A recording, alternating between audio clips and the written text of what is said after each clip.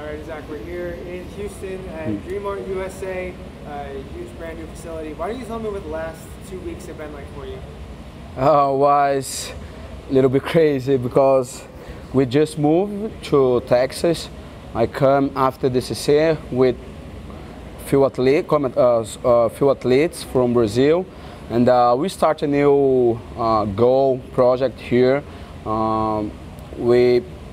Couple months ago, I met Al and Javier, and we started to talk, and he just said for me, hey, let's do something fun, you know. And here we are. We open a school here, and our goal here is like to share your mindset, your purpose. We have a lot of athletes in Brazil, and we always just in Brazil, but we understand now the Dream Arch project understands it's time to open, you know, for everyone. We will still focus on your purpose, you know, in Brazil with your project, and here will be a place where we'll bring some athletes, and they come here for a couple months, training, competing, learning English, learning about to give classes, understanding more about the culture, you know, it's different, and a lot of your athletes have a dream to come for say open a school or live here, you know, and it will be amazing, I think, for us, for everybody, for the community in Texas.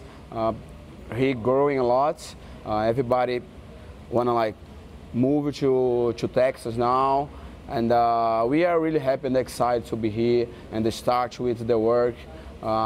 We just have like we open this weekend, and a lot of people's coming, and people's coming training.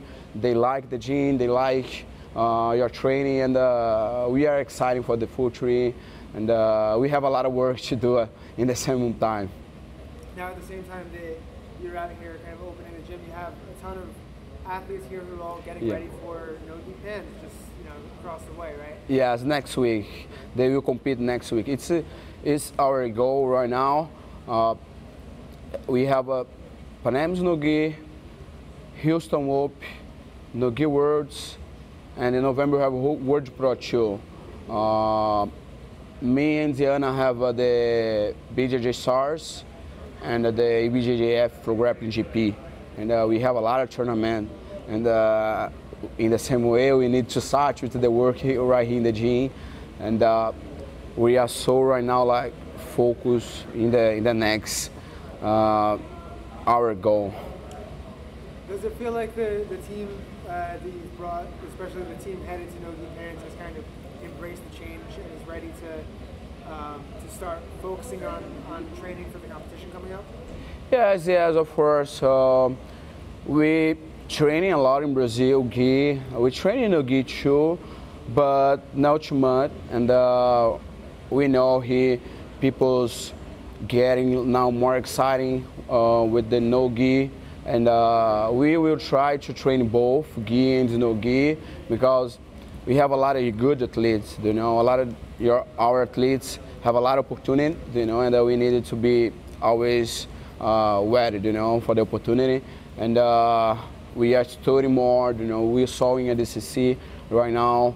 The no-gi change a little bit, you know, have a new conceptions, you know, it's different with the gi, you know, and I think we need just change your mindset, you know, to compete in the no-gi, because the rules is different, the competitors is different, but in jiu-jitsu, you know, gi and no-gi jiu-jitsu, of course, have a lot of new things, you know, like a heel hook, the rules is, some tournaments is just sub only, and we always training like for some rules, like we just one, you know, we need to think about like points, and when you compete like some tournaments sub only, points doesn't matter, you know, you need to focus on the submissions, and we are exciting. Now, you yourself have two big matches, tournaments coming up. Yeah. The first one being IBJJF Stars down in Brazil. Yeah. Against Mika Galvao. Yeah. What did you think when Pepper brought you that match? I think this match will be good. We know each other. We training when Mika, Melky was doing art, you know. Of course, everybody like improving. I am different. They are different right now. And I like the way they competed, their mindset, you know. Mika always put a show. And when I accept this match, was some challenge to me, you know. When the BJJ start calling me, I say no. And then they like starting to talk, they keep speak with me. And I was thinking a lot, you know, because I'm just open the gym. I have a lot of work here, you know, to do.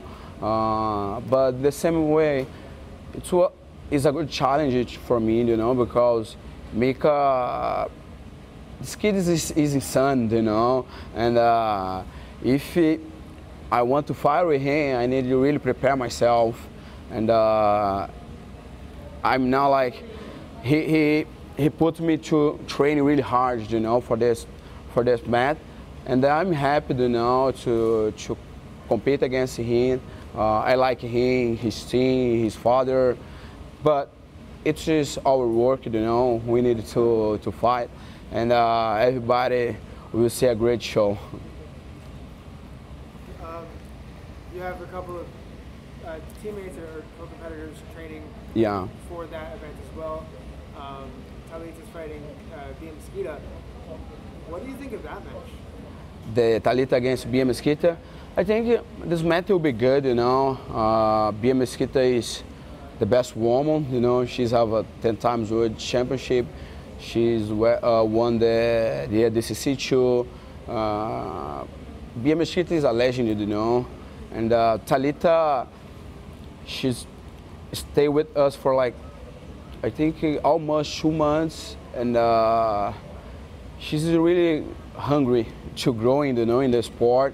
I think it should be like a good match, and Talitha is so hard work. She's so smart, and I think this match will be so good. It will be really good, really good.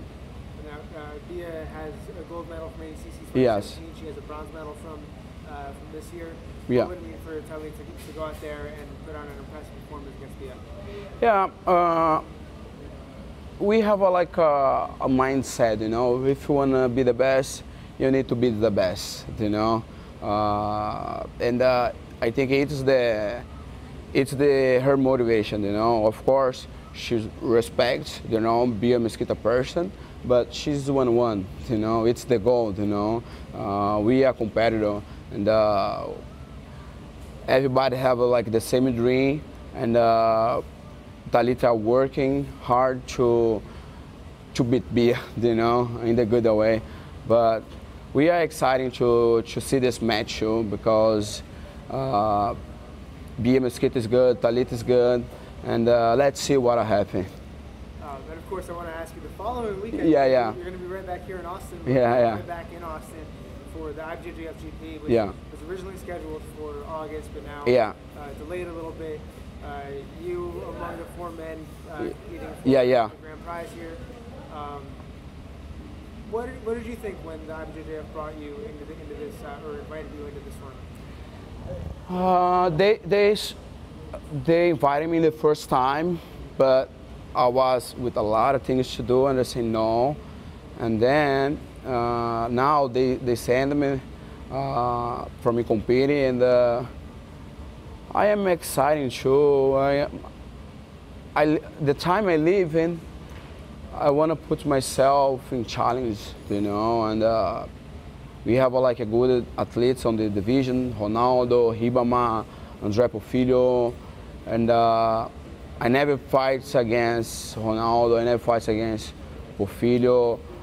I fight against Ribamar. He's good, well, and when I saw like Ronaldo and André Porfírio, so it will be a good challenge too, because I know they are good, you know, and the challenges put me in to wake up every single day exciting. Compared to Andre and to Ronaldo, you're a veteran, right? You're a very established veteran. Yeah. Ronaldo got his black belt in like 2019, 2020. Yeah, yeah. Porfirio, just even a year later than that. Yeah. What do you think of this? Let's call it a new generation, but of the style of Ronaldo, the style of Andre. Jiu-Jitsu changed a lot, you know. Every single year, Jiu-Jitsu change, and I like Ronaldo's style. He's like flowing, you know. André Porfirio, he's more like try to be more smart, you know, like a lot of 50-50. And the division was like really exciting, you know. Everybody have like the game is different, you know. Ribamar thinks he play guard, he like to pass guard too, and we will have a great match in the GP, you know. The super fight too, the GP for women will be great too, and it will be amazing. Let's talk about the women. You were just a minute, of course, your teammate, yeah, and Rodriguez among the 4 women in that division. She's one of 3 world champions in that division, right? Yeah, yeah. It's Luisa and Maisa, and then kind of a wild card here in Jani and Maya. Yeah, yeah, yeah. How do you see that division playing out for Anna? I think Anna, she's growing a lot, you know. She's 2 times black belt world champion, but every single month she's growing a lot. She's training a lot too, and her mindset is so good too. And I think Anna living the best moment, you know, in her life, in her career. I think her one the best. I think he's the best. He is the best. Her is the best woman in the division. You know, I respect a lot Maisa and Luisa and Ginaina, but I think that Anna's time will be like will count a lot, you know, for this division. Luisa don't compete a long time. I don't see it, you know. Anna beat a couple of times Maisa, and Anna beat one time Ginaina, but I think a couple of years ago. But let's see. But I'm sure Anna will win.